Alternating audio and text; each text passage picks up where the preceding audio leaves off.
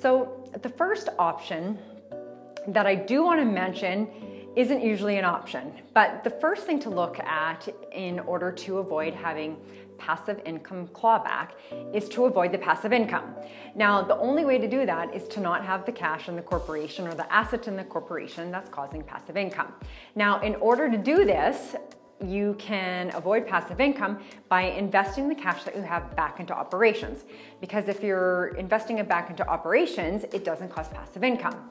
Now, this usually isn't an option, even though I wanted to mention it, is because most companies who are experiencing a clawback usually have so much cash that they aren't able to put it back into operations for several reasons. The first being that they don't want to grow. The second reason is that they're not able to grow. So maybe if they're a franchise type company, there isn't any available, so they can't. And the third reason is that they just don't have the opportunity. So I did want to mention this, although it's not usually a feasible option in order to decrease passive income.